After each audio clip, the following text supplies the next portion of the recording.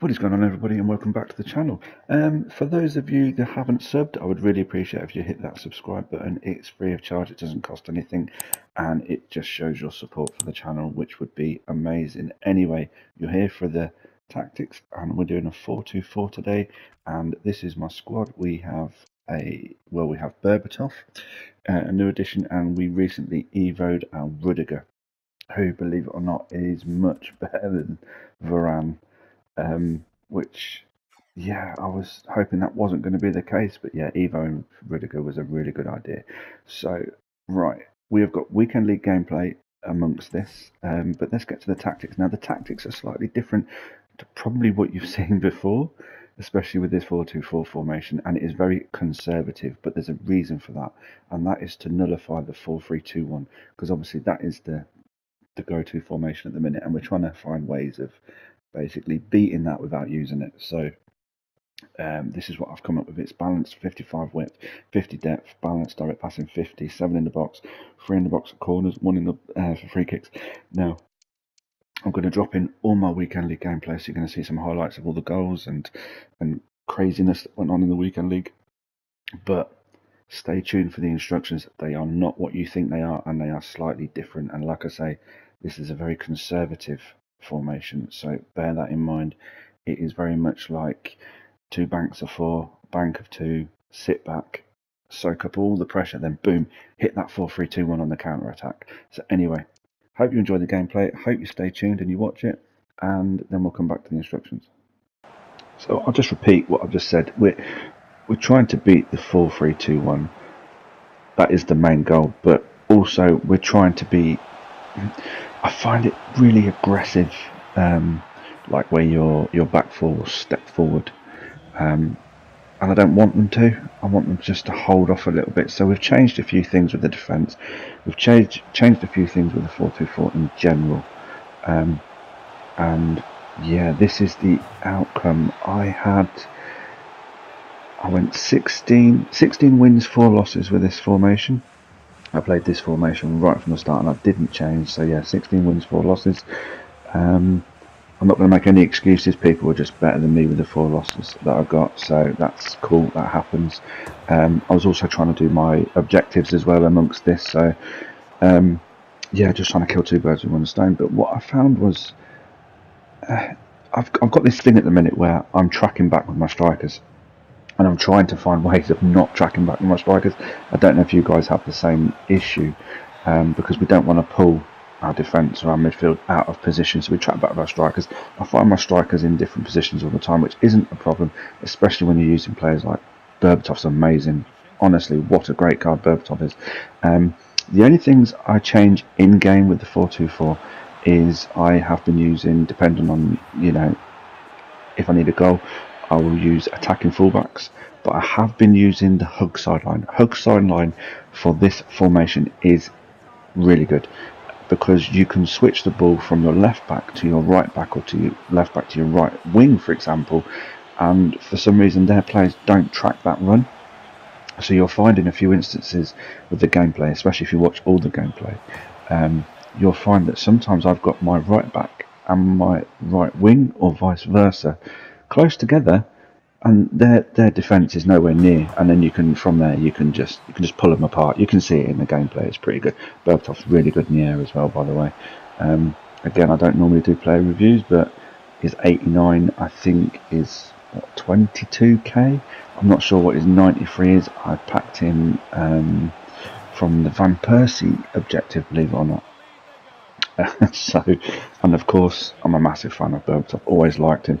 And in the game, he's amazing. He's strong, he's quick, he's agile, he has the skills, he's just an amazing card. I can't imagine it being overly expensive, but correct me if I'm wrong.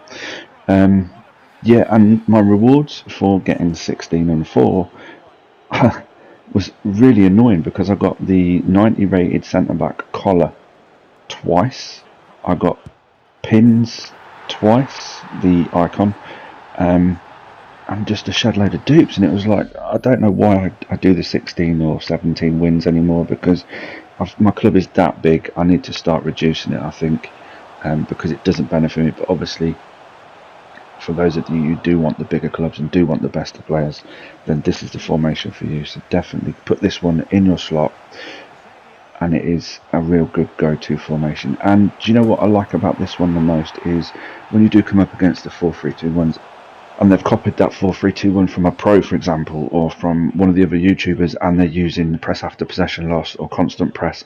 This 4-2-4 will literally, you've got your front four against two defenders. You can see that within the first few minutes on how they're going to play. And once you see that, they're really, unless you're really, really poor at the game, you're going to beat them. I'm not sure why people still use the constant press and things like that, especially when there's now formations out there like this one, like the 4-2-2. The 4-4-2. Yeah, the 4-4-2 is back as well. I did have a quick look at that one, and quite a lot of people are using the 4-4-2 again. So it's probably a formation that at some point I will probably do another tactic on. But I prefer the 4-2-4 purely because your front four, they sit in and around your opponent's box rather than sitting deep, so you're cutting off that goal kick as well. Don't know what the guy was doing there, this keeper, but anyway, yeah.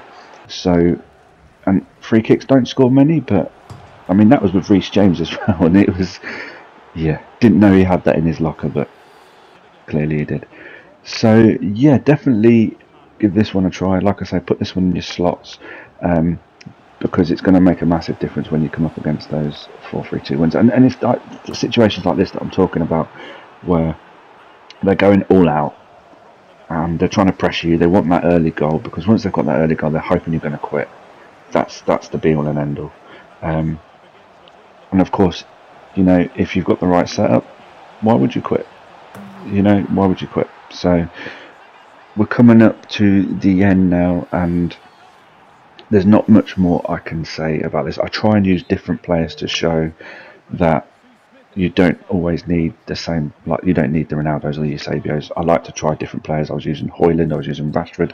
Yeah, just trying different players out again, as we always do.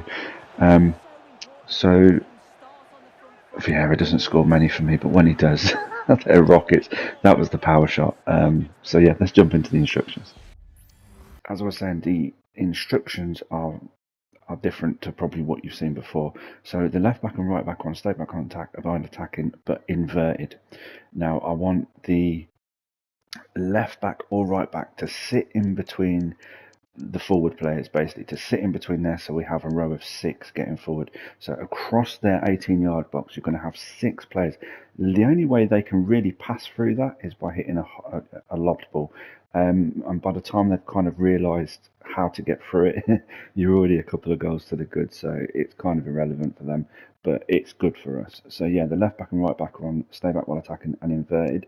The two centre backs, I almost forgot this, they are on conservative interceptions, because otherwise what you find recently is they're too aggressive and they try and step into the ball, and the 1-2s, and then you're chasing a striker and you never get back in time.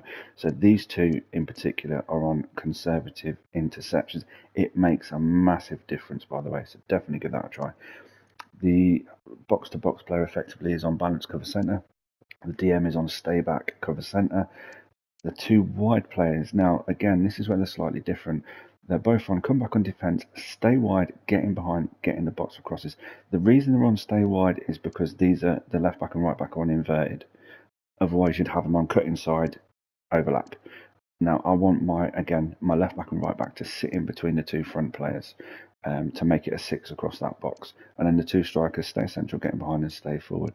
So give this one a try. This definitely helps against those 4-3-2-1 players. It also helps against the narrower formations like the 4-1-2-1-2s, the 4-3-1-2s as well. So definitely give this one a try.